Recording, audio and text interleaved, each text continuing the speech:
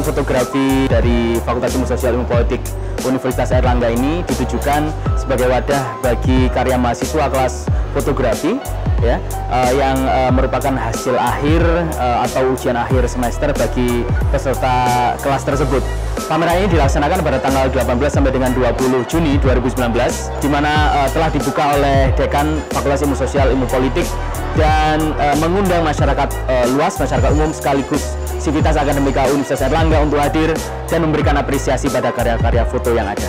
Tema yang ditampilkan beragam ya, tapi yang paling banyak di cover oleh mahasiswa peserta pameran ini adalah terkait toleransi beragama. Yang ditampilkan di sini adalah karya dari 50 mahasiswa yang terpilih dari sekitar 100 lebih mahasiswa yang mengikuti mata kuliah fotografi pada semester genap 2018-2019.